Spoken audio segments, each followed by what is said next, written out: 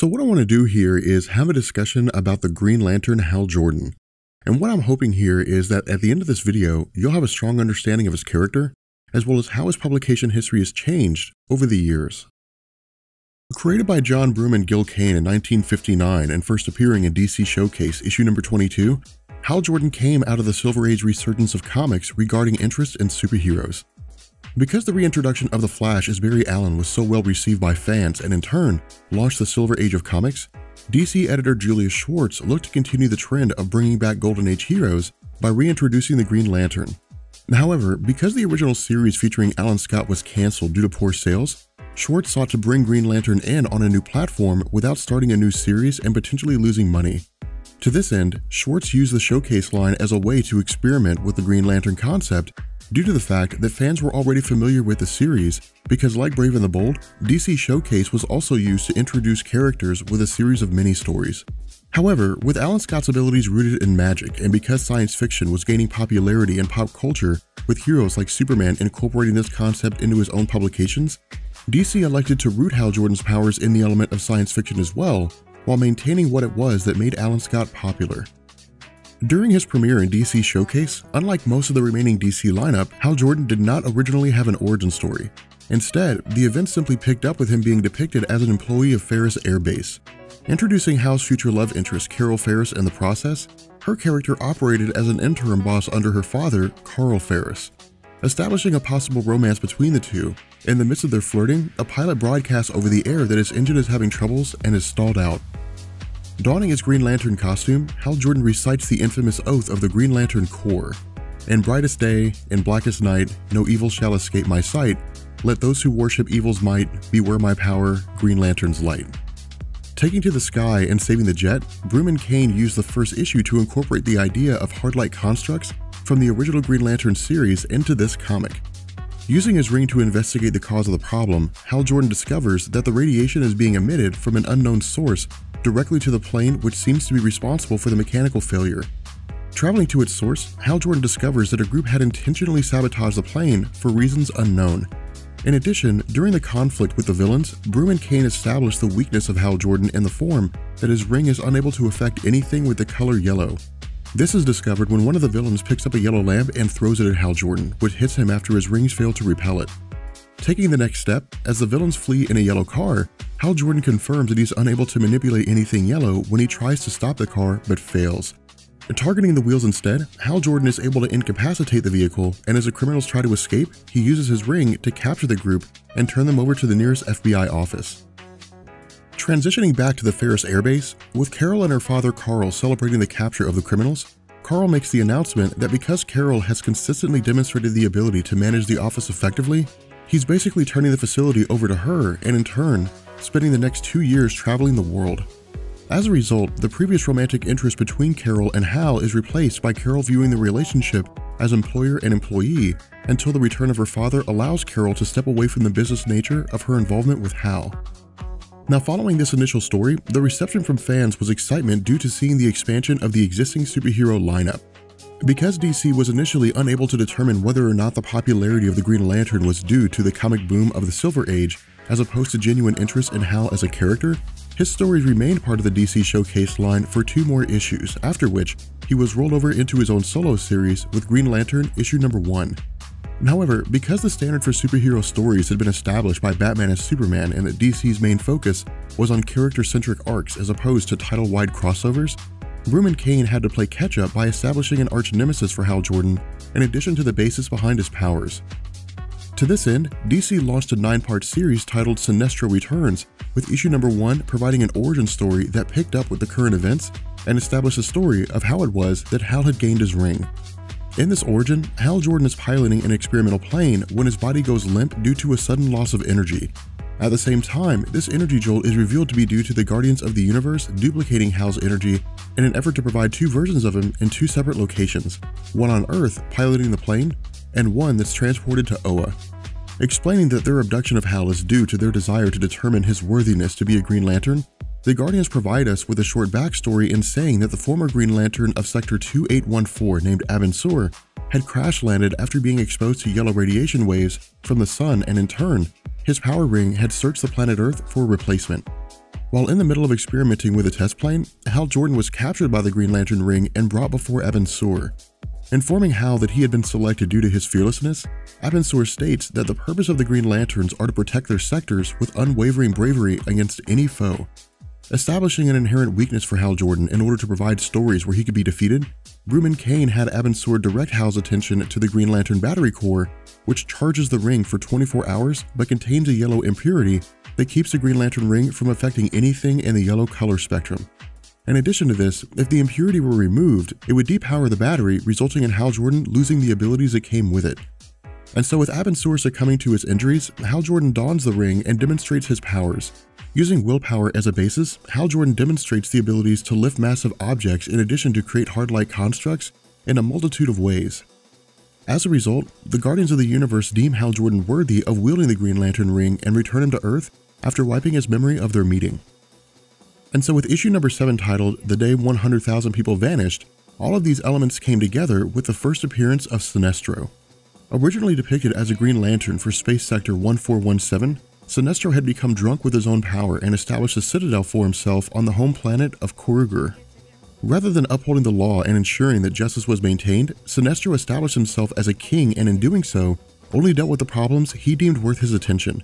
Stripping Sinestro of his ring due to his violation of the Green Lantern Oath, the Guardians banished him to the planet Kord in the antimatter universe where all of its inhabitants were evil.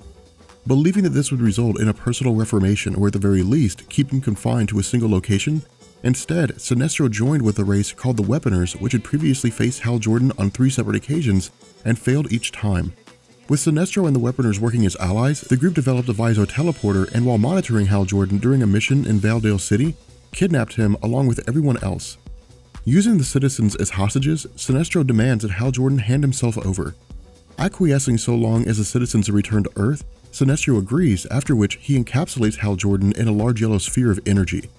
Because he had previously been a member of the Green Lantern Corps and understands the function of their power, Sinestro states that once Hal Jordan's ring runs out of energy following the 24-hour charge, he'll be defenseless, at which point the group will dispense with him.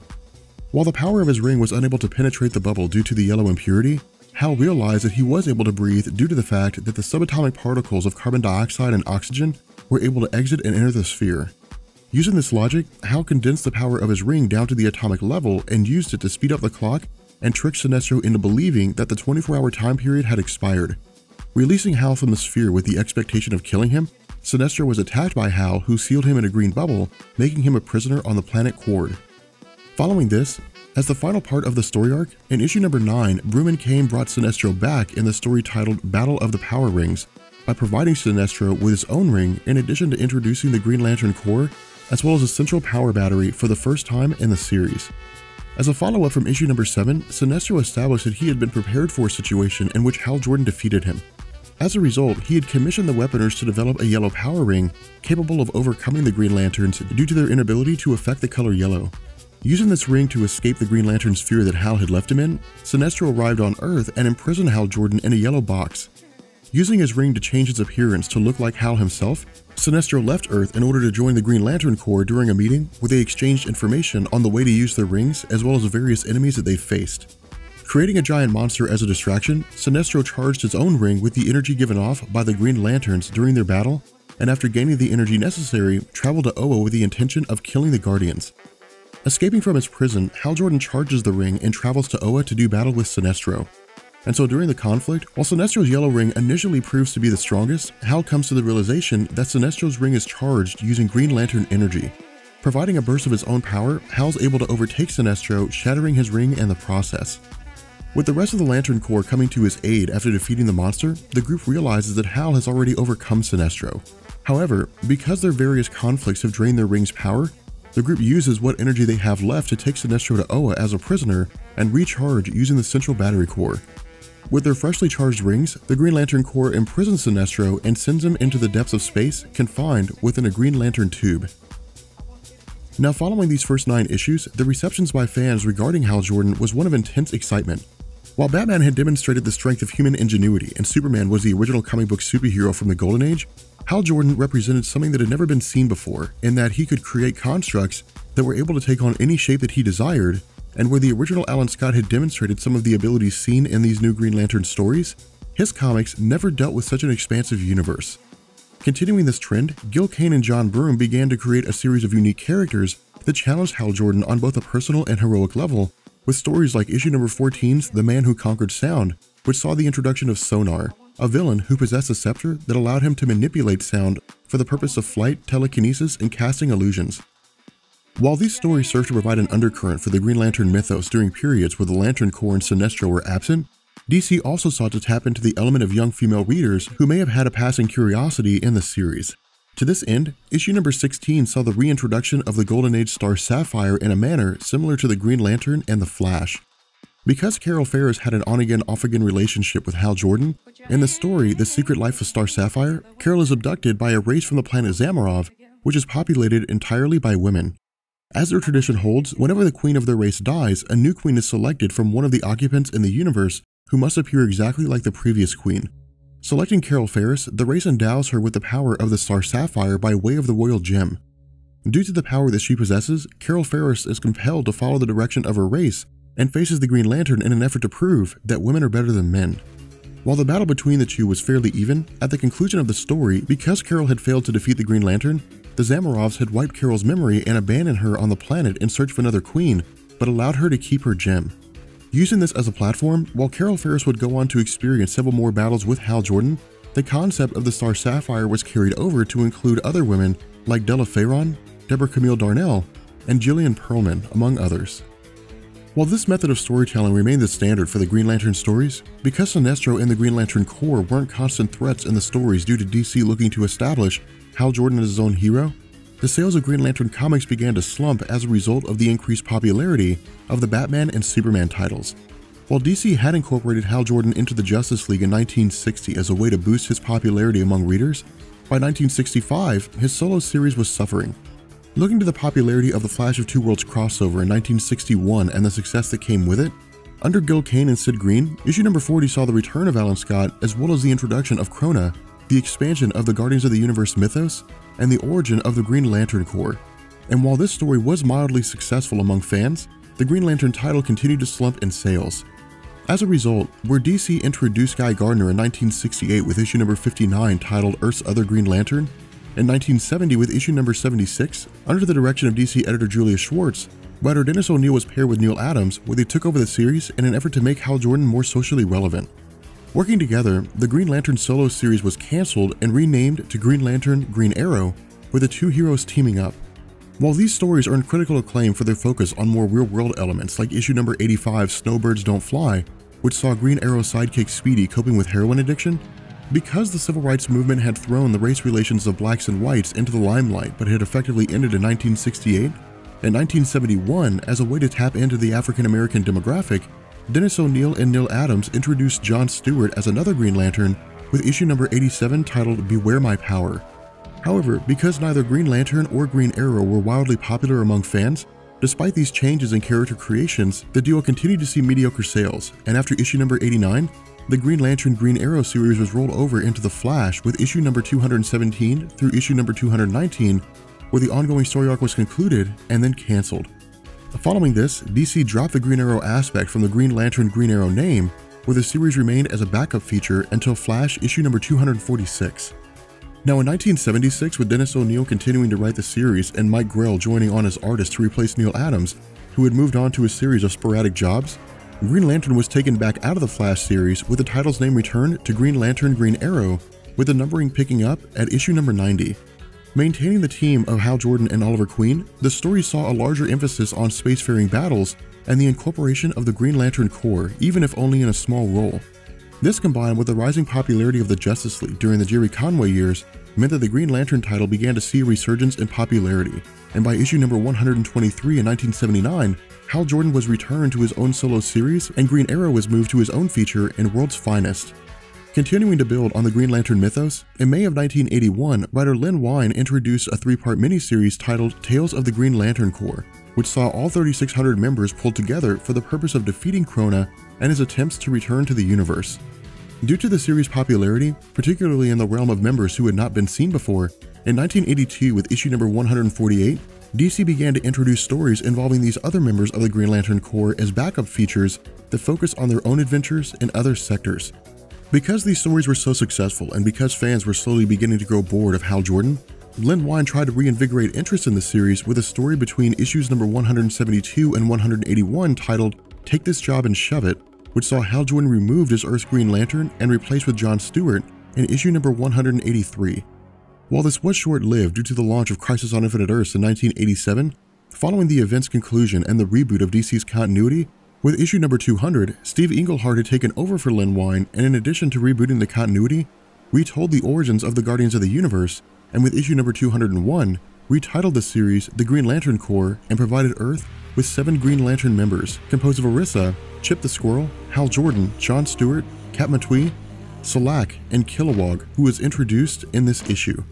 However, because the John Byrne reboot of Superman had caused a resurgence in the Man of Steel's popularity as well as Frank Miller's Dark Knight Returns, allowing Batman to overtake Superman in popularity, the new run of Green Lantern was short-lived, with DC canceling the title after only 24 issues. Returning in 1990 with Volume 3 under the writing of Gerard Jones and Pat Broderick, because fans were lukewarm to the character, in 1993, DC sought to eliminate Hal Jordan from the series entirely and replace him with a more contemporary hero that could identify with younger fans.